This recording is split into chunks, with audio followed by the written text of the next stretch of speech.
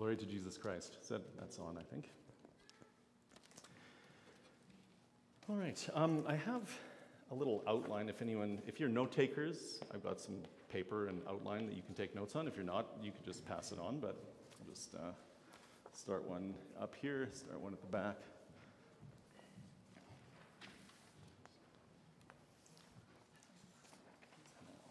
Send this back up that way.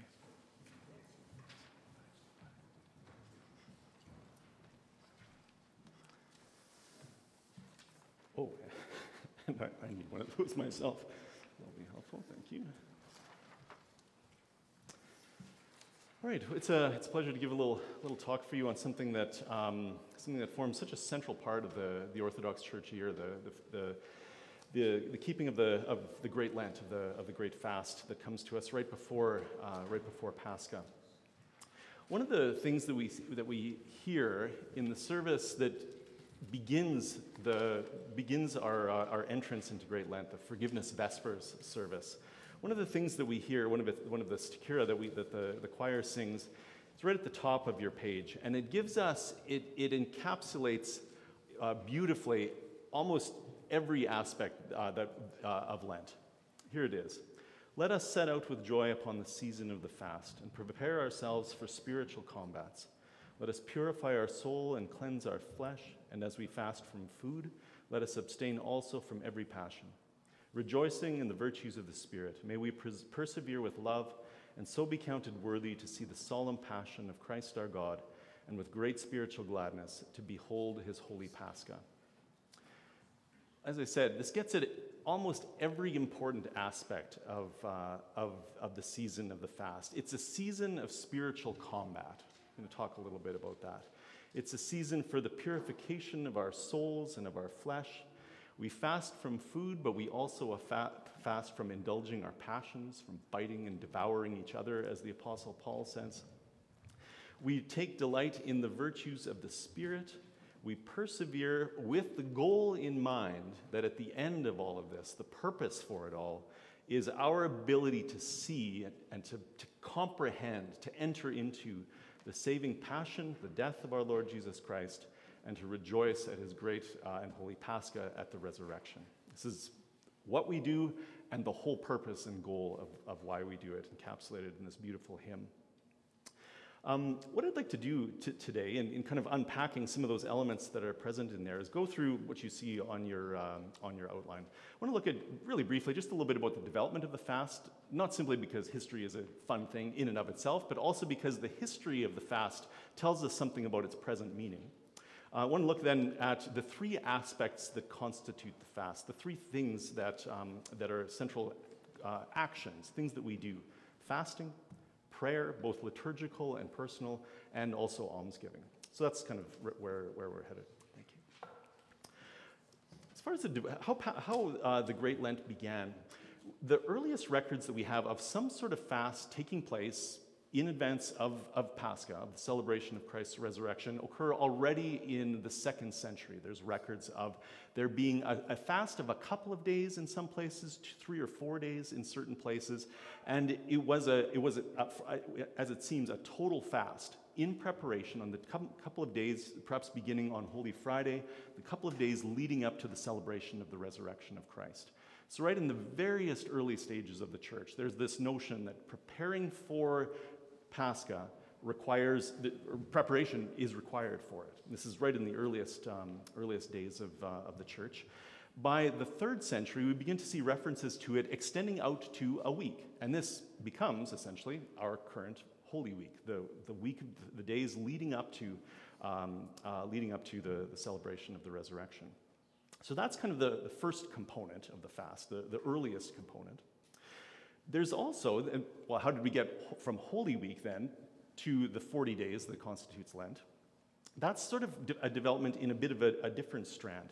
The first mention of a 40-day fast prior to Pascha is in 325 in the records of the First Council of Nicaea, but there it refers to it as something that's already well established. So it indicates that probably at the very least since the 3rd century there had been some form of a 40-day fast going on. And the purpose of that 40-day fast was tied very closely with the education of catechumens, with those people who were preparing to come into the church by baptism, which in the earliest church was always done on the eve of Pascha, on that night. So this was a time where they were being taught, kind of an intensive teaching. In some places they would have services and teaching every single night for 40 days leading up to, those of you who are catechumens out there, you can perhaps be glad that you didn't live 2,000 years ago. But this was an intensive training leading up to the baptism and bringing in of catechumens into the church. It began to happen then too, or inevitably, it was also encouraged that people who were already members of the church, already a part of it, who'd been baptized and gone through their own catechism, would, in order to encourage those catechumens to be with them, would participate to some extent in this teaching, in this fast period. And it became then, you begin to see by, I think it's about the 6th or 7th century, references to the fast being, for people already members of the church, a time of remembering what it was like to be without Christ, of what it was like to be apart from the church, and entering into a kind of time of, a time in the wilderness, as it were. So these two things, the 7-day, what became Holy Week, the 40-day fast of preparation for catechumens, basically sort of merged into what we now know as Great Lent and the celebration of Holy Week. And they both, I think, to this day, keep this character. They keep, obviously, the preparation of Holy Week. Clearly, we're preparing, all of the services are guiding us to think about, to meditate on, to enter into the suffering of Christ and ultimately into his resurrection. But it's also a time in which we are, in some ways, I'll get into some of the details of what else is happening in those 40 days, maybe in just a bit. But preparation and getting ready, and also in a certain sense, renewing our own baptism is one of the ways that Father Alexander Schmemann describes it. I should maybe even just point out to you, if you're looking for sources on Great Lent, this is two that I'm kind of working with primarily. This book by Father Alexander Schmemann is just an excellent resource, as is the introduction to this book, which is the Lenten Triodion, which contains most of the unique texts that you'll hear in church during Lent. So probably our bookstore has both of them, but they're really good resources. So in addition to these two things, Holy Week, 40 days, there's also the biblical precedent of 40 days. 40 is a biblical number that crops up in all sorts of places, and 40 days of fasting is something that crops up in a number of places in the scriptures as well, and seems to probably have shaped that 40-day fast preparatory for baptism in the earliest church. We have, of course, the Israelites spending 40 years in the wilderness after coming out of the slavery of Egypt. We have Moses going up on Mount Sinai for 40 days to receive the law, fasting for 40 days before that. We have Elijah who journeys to Mount Horeb and fasts for 40 days in that process. And then, of course, most importantly, we have our Lord himself, who immediately after his baptism goes out into the desert and fasts for 40 days. And that's a crucial example that I want to come back to in just a second. There's even, I don't know how widespread this is, but I just came across this recently, that a particular Saint Caesarius in the 4th century said that Adam and Eve were in the Garden of Eden for 40 days, and there they kept the fast. That is, they didn't eat from the tree of the knowledge of good and evil that they were forbidden. It's an interesting thing. I've only seen it in that one location, but an interesting kind of corollary to Christ's 40-day fast in the wilderness. All right, well, let's move on to these three components or actually, I should just ask, any questions before we move on? At any point, stick your hand up, and I'm happy to take questions. All right, let's talk about these three aspects then that identified: of fasting, of prayer, and almsgiving. This sort of group of three comes to us from the gospel which is read on the Saturday and the Sunday immediately before Lent. Put together, it's basically Matthew chapter 6. And in that chapter, our Lord says a number of things. He says, first of all, when you give alms, don't go out with a trumpet blowing it. Don't do it to attract attention to yourself. Do it quietly. Don't let your left hand know what your right hand is doing. He says, when you fast, Don't make a scene of it. Don't look all dismal and wear ratty clothes and stuff. Wash, look normal. Don't try to draw attention to yourself. And when you pray, he says, don't shout it from the rooftops. Don't do it as the hypocrites do, but go into your closet and pray to your Father in secret. So these three things are given to us right at the beginning of Lent on the Saturday and Sunday preceding in the Gospel as sort of, here's our activities for Lent. So that's sort of where this group has come from that Gospel lesson. Let's take a look at the fast then. This is, and in many ways that's what this is a fast. And it's perhaps one of the most misunderstood or easiest to understand aspects of the Great Lent, the keeping of the fast. We get some crucial ideas of it in this text that I've given you right at the beginning. Let us purify our soul and cleanse our flesh, and as we fast from food, let us abstain also from every passion. That this is the goal of fasting, that it's to purify ourselves, that is to rid ourselves of those things that corrupt us, and which are ultimately our sins and our passions. And it's something that we do not for its own sake. We don't abstain from certain foods simply because that's the rule. We do it for the ultimate end of enabling ourselves to abstain from our passions, from giving in to the sorts of sins that beset us and the sort of temptations that come at us. Well, why fast? It's kind of a strange thing to do, right? To decide to eat less food, to pick out certain foods that we're not going to eat. What's the point of this? What is it that the church, and indeed, this is something that's universal to religion. Basically, if you can think of any major religion in the world, they have fasting in some form or some way. Well, what is the Christian understanding of fasting? Why is it that the church gives this to us? Again, it begins, our services are our teachers. We stand at the beginning of Great Lent on the Sunday in which we commemorate the expulsion of Adam and Eve from paradise. That fact is crucial. The notion that what the church wants us to do is to remember that as we begin this, what we are attempting to do is to recall where we have come from, or where we have fallen from, what we were created by God to be, and how we have got to the point where we're not that, where we've lowered ourselves. That's where we begin. So what are human beings in paradise? What are human beings before their disobedience? Well, they're a part of God's creation. They're a part of God's ordered creation. Genesis spells out in great symbolic detail the way that God first creates the heavens and the earth, and then he creates the creatures, the plants, and then the creatures, and then on the last day, in the culmination, he creates human beings as kind of the cap of his creation. Human beings, in many ways, sum up his creation. We have everything that's in the created order resides in us in a certain way. We have the earth within us. We're made of elements. We have water in us. We're whatever it is, 80% water. We have in us also, we're animated like the animals. We have bodies and muscles and brains and all of these different sort of things like the other animals. But we also have a soul given to us, the element of the divine that's placed in us. So we have everything in the created order is located in the human being. And it's ordered in a certain way, that God creates it so that the soul, which is in communion with God, is served by the body, which is given to us to enact our love for God, to live on this earth, and to look after creation. So that in the same way as the cosmos is ordered with God and the angels and human beings and the animals and the earth and all of these kind of things, so too we were meant to be ordered internally.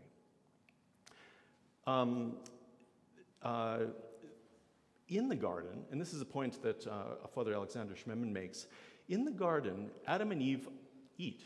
It's not like they don't need food. God gives them every tree in the garden to eat, except for one. He says, take from any tree that you want, except the tree of the knowledge of good and evil, for that on the day you eat of that one, you will die. Father Alexander says that the point of food then, and you see this in the commentary of a number of church fathers, the point of food in the garden, the point of Adam and Eve's eating was for the sake of communion with God, so that while it fed their bodies, of course, and kept them alive, it also was a means by which they gave thanks to God and were in communion with him. So that by eating rightly, by eating those things that they were given by God, they gave thanks to him and maintained communion and relationship with him. And this is what it is to be a human being, to live, to use what's been given, what God has given us, to give thanks for it, and to make it a means of communion with him. In the disobedience, this all gets broken. Do you recall why Eve eats in the garden? Do you recall how Genesis phrases what her reasons are? Anyone?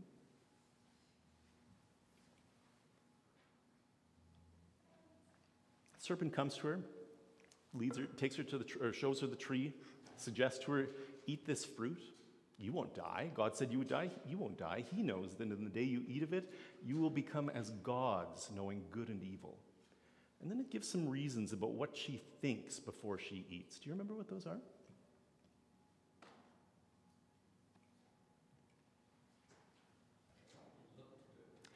It was pleasing to the eye. That's the first one. What else? Pardon me? Curiosity. It seems like she's obviously interested in it, certainly. It was good for giving wisdom or providing knowledge. Yeah, so it's pleasing to the eye. She saw that it was desirable for making one wise. There's one other thing. Because if God created it, he's not going to be mad at us if we eat it. Yeah, that's the argument that Satan sort of implies. Is that what he says, or what She doesn't say that, at least in the scripture. She does say that a little bit in Paradise Lost, if you're thinking about that. The second thing that she says, it's good, it's pleasing to the eye, it's good for food, and it's valuable for making one wise. Well, think about all of those things. The first two are direct appeals to her body, right? To her physical senses. She sees it and it's pleasing. Moreover, she looks at it and says, that would taste really good. That would satiate my hunger. So notice what's happening. For all of the other trees, these are means of communion with God. These are food that has been given to them by God. This one has not been given to them by God.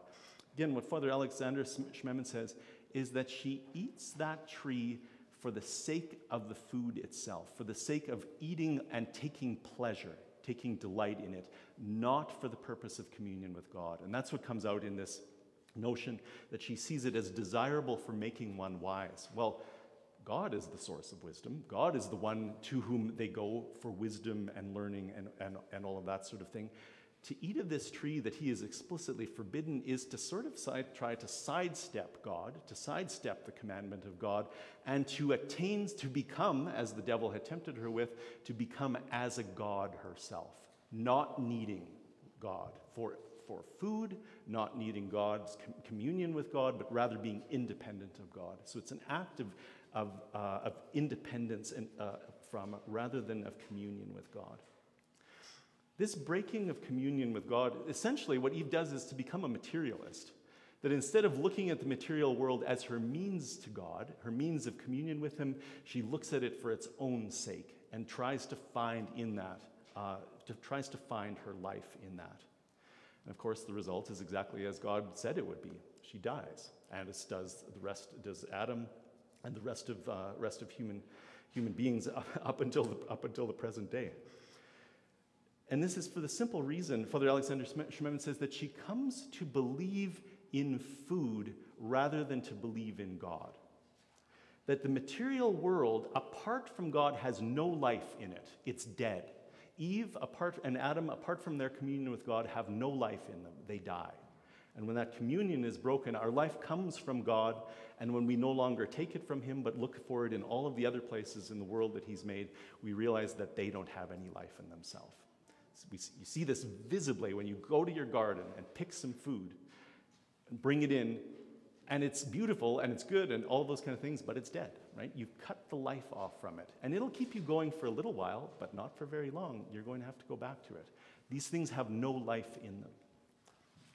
Our present state then, the state that we've fallen into through the sin of Adam and Eve, and through our own sin, our own reenacting of that in our own lives. The state of being fallen, of being sickened, of being broken, is a state in which we habitually over-prioritize the material world that's in front of us.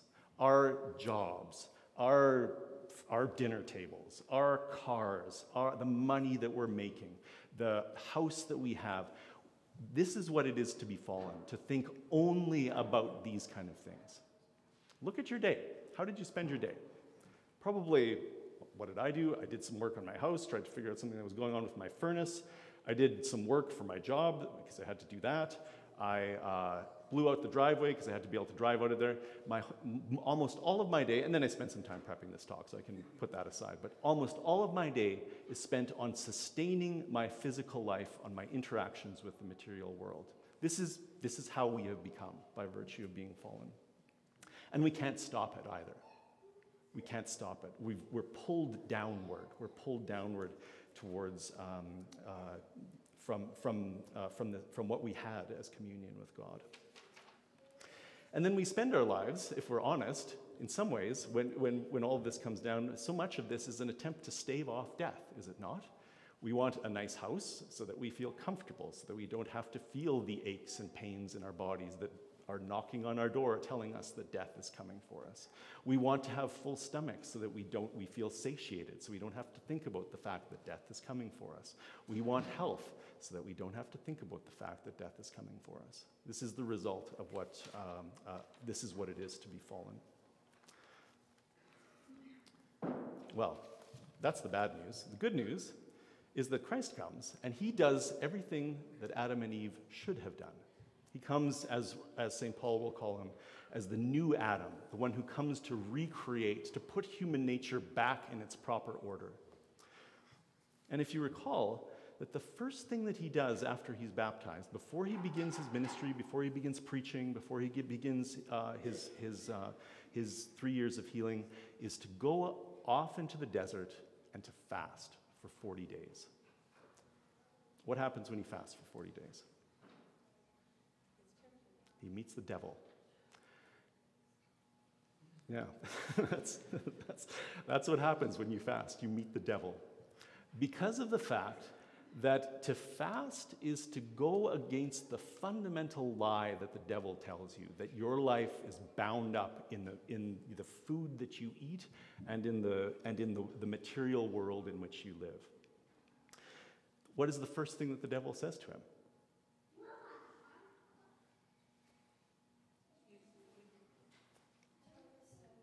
Turn these stones into bread. You're hungry. You need food. And what is Jesus' response?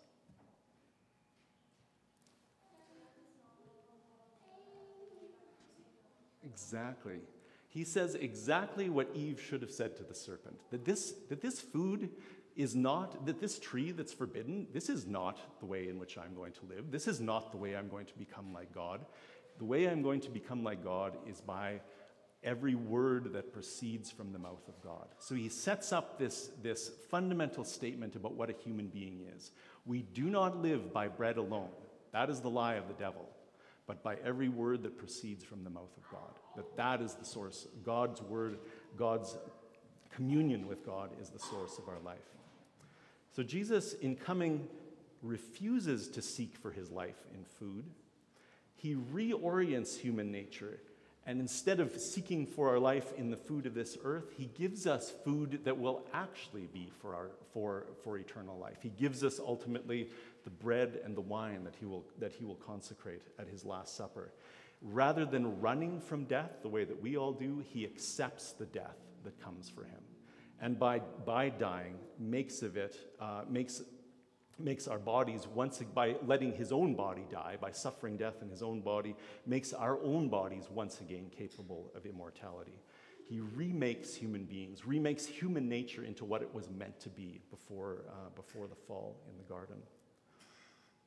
And so the purpose of fasting, then, is to follow in Christ's footsteps in this process, to walk with him, to cooperate with him in the refashioning of ourselves, the remaking of ourselves, and the reordering of ourselves.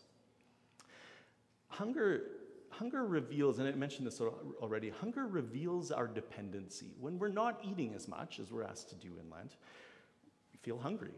And it immediately reminds us that we don't have life in ourselves. And the fact that even if I go to the cupboard and grab something and eat it, 10 minutes later or 2 hours later, I'm going to be hungry again. That food has no life in itself. I have no life in itself. That hunger, then, is meant to realize our dependence on God and to push us towards communion with Him. This is proved very interestingly by the radical ascetics who eat a tiny little bit of food. We're going to be coming to St. Mary of Egypt Sunday in about 4 or 5 or 3 Sundays from now, who seems to have lived for 40 years in the desert on, I think, 2 loaves that she took with her from Jerusalem. Some of the ascetic saints literally live on the Word of God. It feeds in amazing and miraculous ways their physical bodies. That's the purpose of fasting. Also, the purpose of fasting is that it brings the devil, because we are challenging, to fast is to make a practical assault on the devil and his kingdom and on the lies that he tells about us. And this hunger and this spiritual combat, to reference the words of the Stichira at Vespers, this is what our Christian life is to be like. It's very easy during the year, you're doing your things, you're living you come to church on Sunday, you have a nice life, everything's going well, all that kind of thing. It's very easy to forget that the way that the scriptures continually figure the Christian life from front to back is as a battle. We are soldiers in the army of Christ, battling our foe, the devil. It's easy to forget that because we can be pretty comfortable. But Lent puts that in front of us, puts it in front of us that no, Christian life is a struggle. It's a war against the devil, who doesn't want us to realize the lies that he's told about us and the lies in which our world lives. And with prayer, when fasting is paired with prayer, as it absolutely must be, there's a way in which this hunger, this physical longing, this physical need can be converted into a spiritual need. If you've tried this, you may have felt this, that physical hunger can be spiritual, can be directed towards God, can become desire for God. So, a couple of particularities then. What does the church, how does it define fasting? What does it ask of us? The first thing in general, and you see this in all of the guidance, is to eat less. Drop your calorie intake. And this is something it's just healthy. I think they estimate we eat 25% more calories than we actually need, especially in North America. It's closer to like a 30% more calories than we actually need to be healthy. So that's the first thing. Eating less, taking in less food, so that we're not getting up from the dinner table feeling, that. And then what are you going to do? You're going to go and have a snooze in your chair, or you're going to lie down on the couch. Are you going to go and pray? Probably not. So by eating less, you feel better. It works. Especially in the first week of Lent, we're just past that now. In monasteries, if to the extent one's able, is especially a real cutting back of the amount of food. Some people will only eat 1 meal a day during that time, and the goal being simply to shrink your stomach. And you'll find that at the end of that week, all of a sudden, I only need 1 scoop instead of 2 at supper because my stomach's not as big. You won't need as much food. The basic principle that comes up again and again is simply don't eat until you're full. Don't eat until you're, just leave that last scoop. Just, I think I could take 1 more. Don't. Just back off like that. It's the counsel that regularly comes up. Second thing, in addition to eating less, is not eating certain sorts of food. And in general, what it amounts to is the foods that are rich and the foods that make us feel heavy. Meat, dairy, olive oil, wine. Those are the typical ones that the church asks us to fast from. The next thing the church always does as well is to immediately qualify that by saying, if you are new to fasting, if you are a catechumen, if you have health issues, if you're a construction worker walking around on the top of buildings who needs his strength during the day, there are modifications to this that are given, and that it's something that's always done in accordance with guidance from your priests. Don't set out on your own fasting rule without talking to your priest and getting a blessing for what it is you think you can do and what the priest wants to see you do. It's always a crucial component of, especially when beginning one's life in the church and one's fasting. The key principle that comes out of this then, though, in the Orthodox Church, in some ways that is different than either the Catholic or some other Protestant churches, is you're not just choosing your own stuff. It's not just, I'm going to give up chocolate, or I'm going to give up this, or I'm going to give up that. No, you do this as a part of the body, along with your brothers and sisters in Christ, and you do it with the blessing and guidance of your spiritual father, because it's not just your own choice about what you do. All right. And in addition to that, those are the kind of official rules of the church in terms of fasting. In addition, in recent times, a number of theologians, a number of wise spiritual counselors have really recommended, and a lot of people have taken this up, fasting from media of various sorts, whether that be film and television, whether that be social media, whether that be just unnecessary interneting, that kind of stuff. This is something that intrudes in our minds in a way that I don't think any of the Desert Fathers could have ever possibly imagined, the way that it can take over us. So that's something that I know there's even been some calls from prominent theologians in the church to add this as to add it to the official kind of canons about what the fast ought to be. But in general, you want your life to be conducive to prayer, which is our next topic. Oh, and actually, before I get there, a couple of things about what fasting is not, because it's easy to misunderstand. And depending on the background that you're coming from, it's possible that you come in with these misunderstandings. The first thing is that fasting is not an assertion that the material world is evil and that the spiritual world is good, and that these two things are somehow separate. The Orthodox Church is not dualistic, it's not Manichaean. Fasting is not something one does against the body, it's something one does for the body. That's a crucial thing, to restore the rightful balance between the soul and the body. It's not a refusing or a denunciation of the body or of the material world as impure or as evil or anything like that. Second thing that it's not. Oh, yeah, go ahead, Barbara. Mention that I hear many Orthodox say, well, I'm fasting for God. That's the next thing. Because he went to the cross, I can at least fast. It's a kind of token offering. If he can do that, then I can do this. Yeah. So here's the next thing. Okay, sorry. We are not earning our salvation or we are not earning points with God. I know sometimes, depending on Catholic circles, there can be a sense of kind of gaining particular merits for fasting and that kind of thing. This is not the Orthodox understanding of it. God does not need our fasting. We need our fasting. Fasting is not, and it's not a kind of gaining even of favor. It's not like now God won't, it's not an avoidance of punishment. It's a medicine that heals us. It's exercise that makes us well. It's not those things. The other thing too that it's not punishment. It's not, we don't fast as a penance for something. Oh, I sinned, therefore I'm going to fast a certain number of days or that kind of thing. Fasting is not punishment to make up for sin or to make up for that. It's medicine and it's exercise. Those are the metaphors the church always uses for these things, are medical metaphors and exercise metaphors. And that's the central thing. Any questions about that?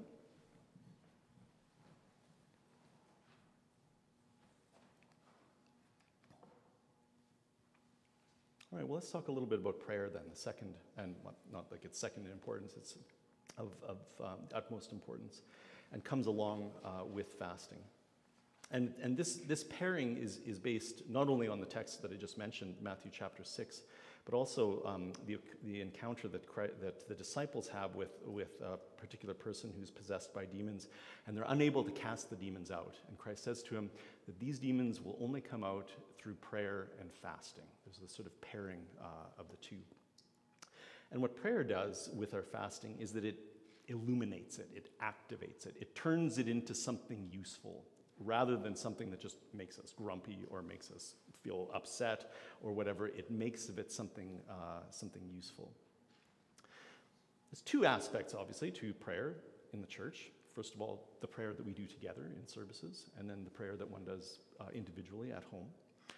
You've been now in a few Lenten services. What do you notice? What are we doing? Are we doing different things? Is it pretty much the same old, same old? What have you seen? Prostrations, yeah, that's an interesting addition we don't do typically on a Saturday or a Sunday. A little bit longer, yeah. Last Sunday's liturgy, for those of you first Lent, was had a few more and longer prayers in it than you're used to. Penitential? What does that mean? Penitential? Yeah. Repentant. Repentant, yeah, the theme of the text is repentance for sin, asking of forgiveness, acknowledging and confessing one's sin. What else are you seeing? Lots of songs. Lots of psalms, yeah, that's an interesting thing. Different colors, yeah. If you look around on the altar, on the banners, on the icons, purple, a color of mourning. Yeah, all of these things. On Saturdays and Sundays in Lent, so we've just had Vespers. This Vespers, it had some hymns particular to St. Gregory the Theologian, who was commemorated on the second Sunday of Lent, so that was unique in a certain way. But for the most part, there wasn't a lot of change in that Vespers service as from normally during the year. And even tomorrow in the liturgy, with the exception of the fact that it's St. Basil's liturgy, which has some different prayers at the anaphora, for the most part, it's pretty similar. It's the same service, mostly the same texts. Key thing is that during Lent, on Saturdays and Sundays, and this is even to back up entirely, Sunday is always the commemoration of the resurrection, and that remains the same throughout the entire year. And so on that day, on the commemoration of that resurrection, it's in a sense like we're stepping for a moment outside of Lent to fast forward to the end of it, to the celebration of Pascha at the end. That every Sunday is the remembrance and the re-entrance into Pascha. And so for that reason, services don't look a whole lot different, but where they really look different, the ones that some of you have mentioned, prostrations, the extra psalms, is during the weekday. And during the weekdays, the Monday to Friday, is where we really see in the church services the Lenten character, the Lenten shape. If any of you were here in the first week when we were doing the Compline of St. Andrew of Crete, there you noticed lots of prostrations, lots of have mercy on me, O God, many prayers of repentance, all of that kind of thing. If you were at either of the pre-sanctified liturgies, you noticed too that it's, on the one hand, it's a liturgy in which communion is offered, but at the same time there isn't the prayers that we typically do for the offering of it. This is part of the key Lenten characteristics of the week, of the weekdays. And in some ways, what these weekdays are, they're days I'll talk about this in just a second. They're days without the liturgy. The liturgy isn't celebrated, and they're days on which we are anticipating the resurrection rather than commemorating it, rather than celebrating it. So I'll talk maybe really just brief. I mentioned the canon of St. Andrew of Crete already. And what St. Andrew does there, if you heard this, is in every instance he reads primarily the Old Testament and all of the various stories and characters in them, and he reads them in two ways. First of all, he reads them allegorically. So he'll say something like, there was Jacob and Esau, and he'll say something like Esau, because of what he does, he gives up his birthright for a pot of stew.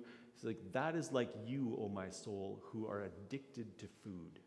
So he makes an allegory of those stories, reads them in a kind of spiritual sense. The other thing that he does is he makes all of those stories into my story. This isn't just some guys way back thousands and thousands of years ago, but this is, in a mystery, this is me. I do the same things. I commit the same sins. That their story is my story. And this is a fundamental aspect of the way that the church reads the Bible, and especially the Old Testament, is that those aren't just history, but they're our story as well. The other main service that's unique to Lent that we do is the pre-sanctified liturgy. Mentioned that already. What it is effectively is a service that's Vespers with communion at the end. But it's not a liturgy where we offer the bread and the wine, where we offer the gifts to God and pray the Holy Spirit to come down and to make them into his body and blood. What we do is reserve a lamb or some communion from Sunday, put it aside, and bring it, and that's what's distributed on Wednesday nights at the pre-sanctified liturgy. And the reason for this being that during the week, we're anticipating, not celebrating the resurrection. So there are no liturgies during the week in Lent, as there would be normally. Is that the case throughout the year?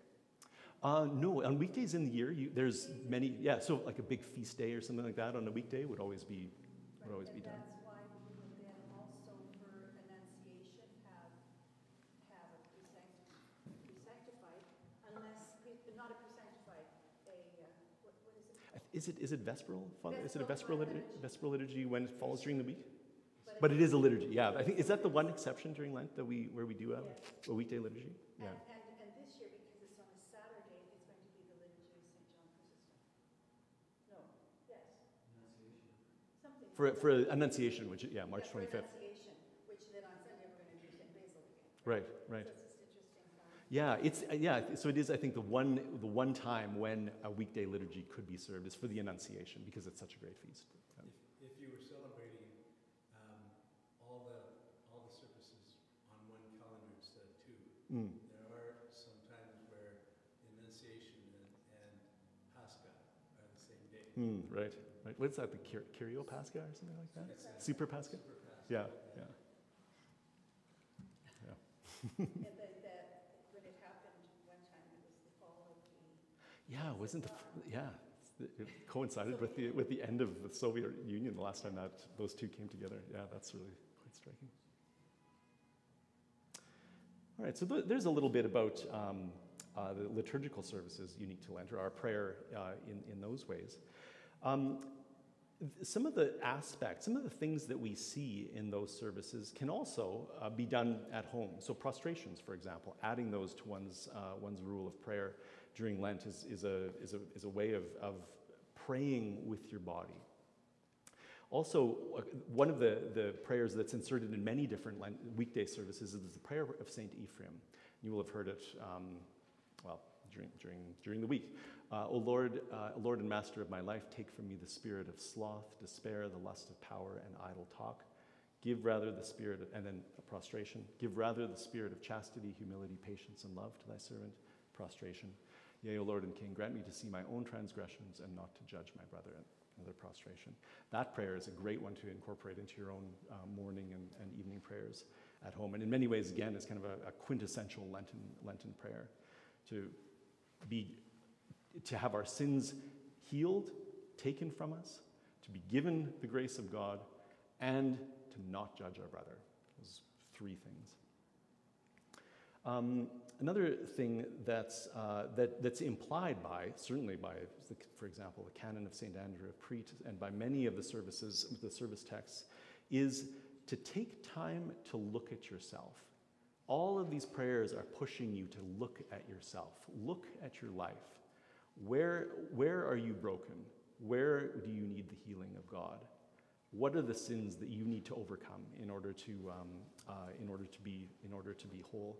So taking time for self-examination during, kind of really focusing on that in Lent is a really valuable sort of exercise. And along with that, going for confession regularly during Lent as well. Another thing that's really helpful, I mentioned this already, is the service texts, the unique service texts for Lent are all in this book. This is a great resource to just read through, to pray through, to add into your own prayers at points, because it gives you all of the texts, all of the worship the services that go basically around the clock in a monastery that we simply can't do at a parish, and we couldn't even come to anyways even if they were offered. So it's a great way to get at some of that sort of stuff that we simply don't have. Last thing I'll talk about in terms of things to pay attention to, or aspects of prayer, is to look at the lectionary that's given to us by the church. What scriptures were given to read on each day? Normally, during the year, it's always a pairing of a gospel and an epistle lesson. During Lent, all of the lectionary is Old Testament. And again, it's this notion that we're anticipating the resurrection. It's as if we're in the world of the Old Testament in a certain sense. So what we get are 3 books, or 3 and then a last one towards the end of Lent. We get the book of Genesis, which describes, first of all, the good creation of God, the disobedience of Adam and Eve, all of the results of that, and then the beginnings in the calling of Abraham and Isaac and Jacob, Moses, the bringing out of the people of Egypt, which bleeds into Exodus, which is the last section, I think, week of Lent, we get into Exodus. So it gives us that, teaches us those basic foundational stories of who we are as human beings. We get the book of Isaiah, which is full of the prophecies of the coming Christ, the one who is going to come and is going to offer himself, as we will commemorate at Pascha. And then we get the book of Proverbs, which is this immensely practical book, how to lead a decent and ordered and moral life, the kind of basic ground floor criteria of what responsible Christian ethical, moral life looks like. So that combination, it's a combination that's especially fitted for people coming into the church. What is life in the church? Well, here's the basic story. Humans were created for this, we fell for this, and God promised to send this. And what do I do with my life? Well, here's how you live it. Here's how you order yourself. So that's what those 3 books are doing. So what is lectionary? Lectionary is just the prescribed readings. For the day? Yeah. Obviously, on Sunday, we are doing New Testament readings. Yes, and that's this Saturday, Sunday, and weekday difference. Yeah. And so those are the things we can find on our calendar, church calendar. Yeah, if you have, I think there's still a bunch at the back, the little church calendar with the saints of the day, and it's there. You can also find it on the oca.org website. It has the readings that are prescribed for every day, and different apps and stuff like that have it as well. So yeah, thanks for pointing that out. That is another interesting thing, is that the gospel lessons, the epistle and gospel for both Saturday and Sunday have their own sort of unique theme that run through all of Lent. In some ways, I won't take the time to do it, but there's 5 different Sundays in Lent, and they all have a particular theme. And underneath those themes are even older themes coming from the original lessons that are prescribed. But really briefly, maybe, what the original readings, the earliest readings, were on Saturday and Sunday. The epistle came from the book of Hebrews, which is the account of Christian life in many ways as pilgrimage. We are like the patriarchs of old on a journey to our heavenly home.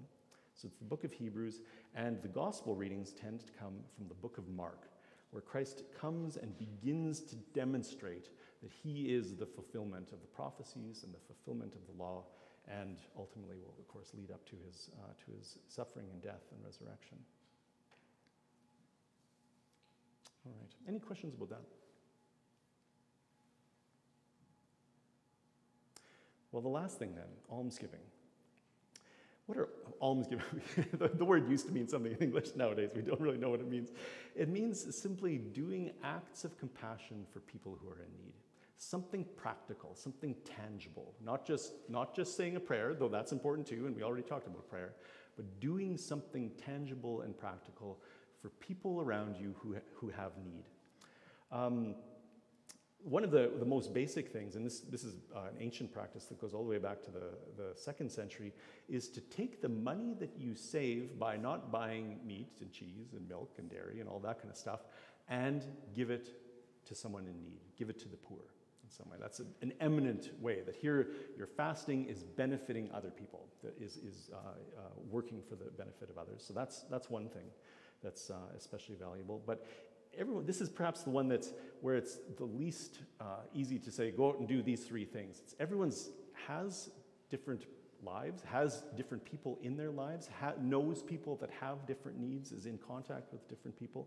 One thing that we do that a couple people continue to do, I think, at St. Peter's is to serve soup on Saturday mornings to people at a downtown bottle depot. That's a great thing to do, the Lord's lunch. And really just look at your life, look and see who in it you could benefit. Who could you help? Someone, and you might say, well, I'll go and have coffee with my best friend. It's like, well, that's nice and beneficial, but do something for someone that you kind of, I know I should do something, but I haven't been. Push yourself to do something for those people something practical for those people around you that are in need. Yeah, in whatever corner or whatever place that you find them. All right. In summary, then, it's a beautiful thing. It's a beautiful thing, especially for those of you who are newer to the church, to come through the journey that is Lent. And notice how that hymn sets it up. That this is a journey that we must persevere on, that we will come at the end of it. The destination of this is to see and to participate in, to share in the death of our Lord, and ultimately in his resurrection. And it's a beautiful thing to come through Lent, having made an effort in these things, tried to fast, tried to pray, to come to church, and inevitably you will fail. Inevitably your efforts will be incomplete.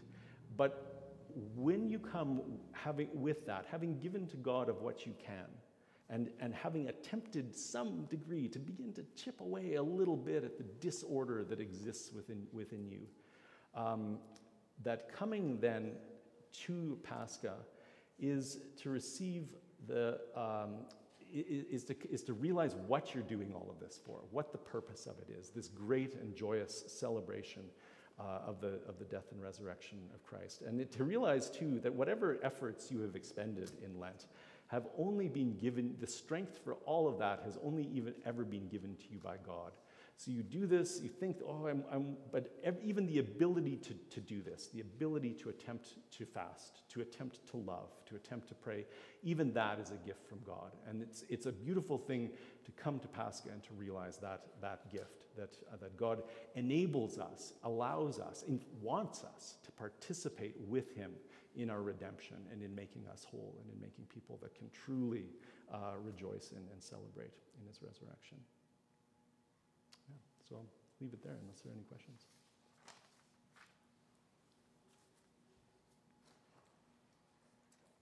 Yeah.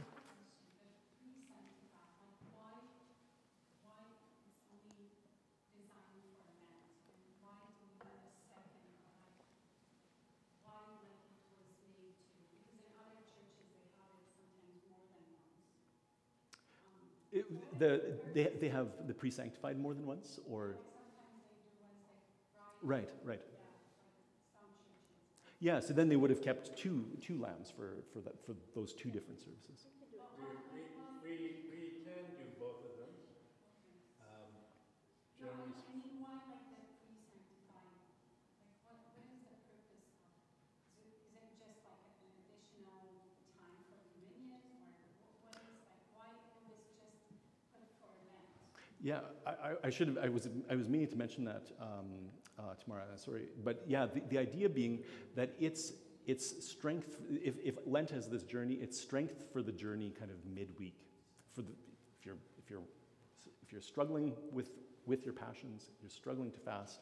It's a kind of halfway, especially on a Wednesday night. It kind of comes right in the middle of the week, and it's a sort of strength to keep going. Is I think the idea. The need for the support of the body and blood of Christ on this journey towards Pascha. One additional thing about it is, if you were in a monastery during normal time, you have divine liturgy every day. During Lent, they're not permitted to have divine liturgy at all during the week. Okay, but the opinion is that the monks need to receive the body and blood just to help them in their struggle in the course of the week. So therefore, they have the opportunity just to receive his body and blood without the experience of the fullness of the communion service. So they're given that additional strengthening at that point in time without being able to participate in divine liturgy. Right? And on one level,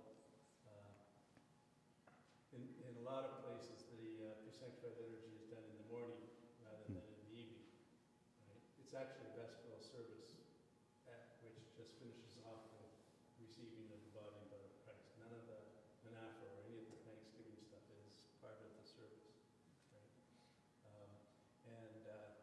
So that same thing is also provided in the parochial, I guess, call it situations of regular church life for us as well. We've been doing them in the evening instead of the morning because nobody would come in the morning because everybody's working. Why ads different, like different Orthodox churches have different, like different kind of services, not different services, but some churches they have services every night, and like some don't. Like, is there something that was set by like the kind of fathers of the church for like Lent, for services for Lent, or is it like each church can just design their own kind of program or schedule for the Lent? I would imagine there's probably direction given by the bishop for at least a sort of minimum. Is that, or? So there's a whole lot of practical issues, right? For instance, up north, we have priests that have 8 parishes. And they go around to each church once every week or so on and so forth, this kind of things. If we were a monastery, like a monastery every day has first, third, sixth, ninth hours. It has vespers and compline and matins and nocturne sometimes, and divine liturgy. So that's what a monastery does. You can tell the difference between a monastic-based service and a service of what they call the cathedral church. A monastic service, monasteries by and large did not have any clergy in them, okay? And so they were basically lay services. So if a service starts, blessed is our God always, now and ever, unto ages of ages, you know that that's a monastic service, okay? That can be done by people without a priest handy. When you hear the words, blessed is the kingdom, the Father, Son, and Holy Spirit, that is a service requiring the bishop or the priest in a larger setting to be able to do the service, okay? So there's 2 different groups of praying. Like those prayers that the monks do, you can do all of those services at home, right? There are certain parts that a priest would normally do that you wouldn't do. You'd skip that part. But you can do first, third, sixth, and ninth hours at home. You can do daily vespers at home if you're not able to make it, and so on and so forth, right? Those are all possibilities because they don't require the fullness of the church to be enacted. But with divine liturgy, with baptism, summation, Holy Communion, marriage, holy orders, and unction, you need to have the fullness of the church for those. Okay? And then you have to have enough clergy who can do all the services that are involved. Like when we go to Lazarus Saturday, between Lazarus Saturday and Pascha afternoon, we do 19 services in 9 days, all averaging at least an hour and a half to 2 hours in length. Right? If you have one priest doing that, plus all the other stuff that he still has to do during that time, by the time that period is done, they're done for a week. Right? Brent? So presumably, at the end of all this, there is somewhere a sense of joy in being able to read communion with the Lord. So how do you find or hear the testimonies of those that have received the joy of going through all this and enhance their communion with the Lord? Talk to the people in this room. That's one way, quite seriously. And I mean, you can, I think that it comes out in saints' lives. It comes out in I don't know, even just contemporary writers, like Orthodox bloggers talking about the experience of Pascha. There's this, actually, how does it be? I think the Triodian begins with this account of Saint Sophronius. Anyways, talking about the anticipation of Pascha and how it came at the end of Great Lent and was such a, what does he say here? It's Saint Nikolai of Ohrid. We waited, and at last our expectations were fulfilled, writes the Serbian bishop Nikolai of Ohrid, describing the Pascha service at Jerusalem. When the patriarch sang, "Christ is risen," a heavy burden fell from our souls. We felt as if we had been raised from the dead. All at once, from all around, the same cry resounded like the noise of many waters. "Christ is risen," sang the Greeks, the Russians, the Arabs, the Serbs, the Copts, the Armenians, the Ethiopians, one after another, each in his own tongue, in his own melody.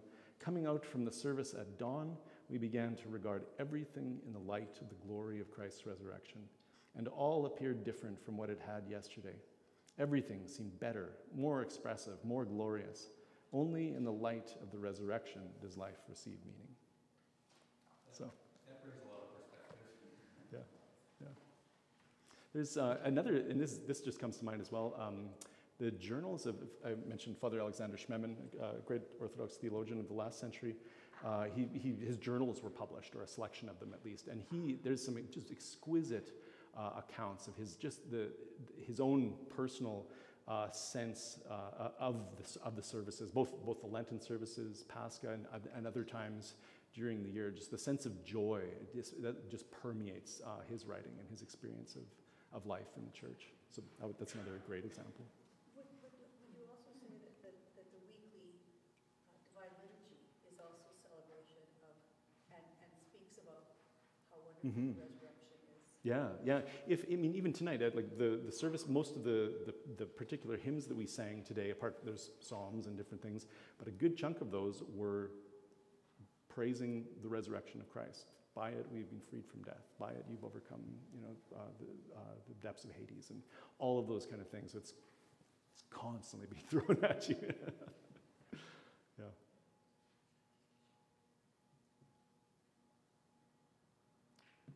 Okay. Well, we all have to go set our clocks ahead, so.